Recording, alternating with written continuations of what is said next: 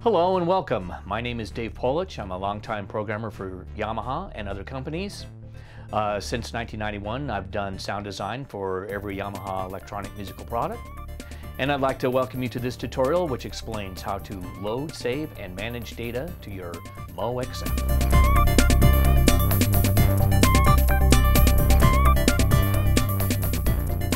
Okay, we're going to start with turning the MOXF on. Pretty simple. Reach over the back, push the power button on. The screen lights up. It boots rather quickly. I have a USB device connected to the USB 2 device slot in the back, so that's why you saw that USB device connecting on the screen. And then the first screen that comes up is the master mode screen, and it has a master selected.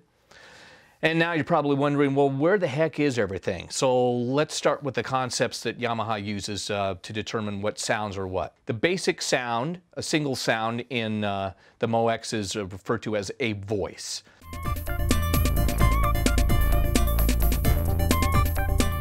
And to access voice mode, we're going to go and press under the mode area, we're going to press the voice button. And now you'll see that the first voice is listed as Everlasting Glory, which is in the User 1 bank. There are 3 user banks and 9 preset banks. The voices contained in the preset banks can be edited, tweaked, changed to your liking, but they have to be stored to a location in one of the user banks.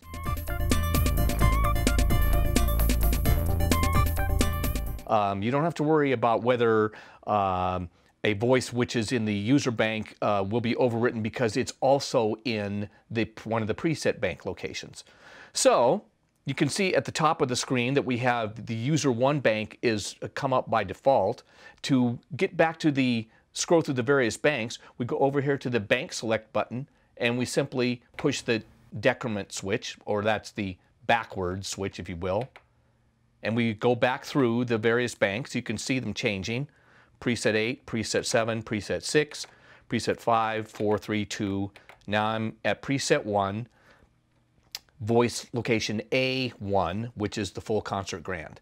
Now within each bank there are 8 sub-banks, A through H, and within each of these banks there are 16 sounds. So now if I want to go through the sounds in this A section of this bank, I just simply press the increment button and that changes the voices by increments of 1. Can go back, or I can simply just select the number location for the next voice. So for instance, if I want to go from A1 to A2, I go over here to 2 and select it that way. So each sub group in this preset bank 1 contains 16 voices. So A has 16, A1 through 16. My next set will be B, and I go from B1 to B16. And you can see the voices change. And the next group will be C, and that's C1 through 16, and so forth and so on. I'm going to go back to preset 1, A1, which is the full concert grand.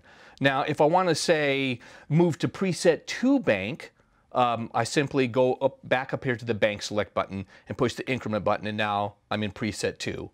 Again, that you can keep on pushing the increment button till you get through all the preset banks up to 9, and then when you press it past that, you start accessing the user banks, which there are 3 user banks: user 1, user 2, and user 3.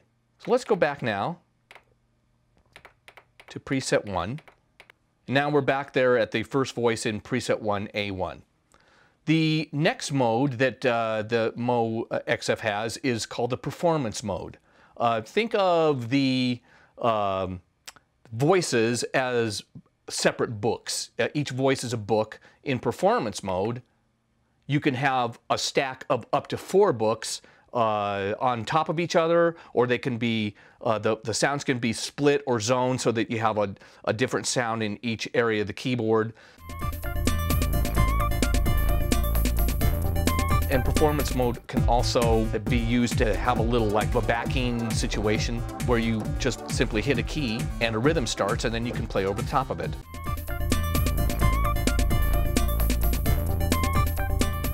You hear that as I change my notes, the music kind of follows along with me depending on where I'm placing my hands on the keys.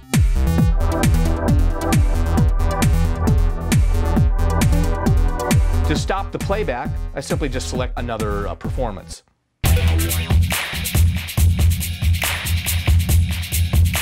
Alternatively, I can stop the playback by hitting the ARP button, which is over here, and turning the arpeggio off. This is what triggers the automatic playback rhythm. So that's performance mode, and basically what we're going to be concerned with for the rest of this tutorial is voice mode and how to load separate voices in either single or as a bulk, and the concept of what a voice is actually made up of.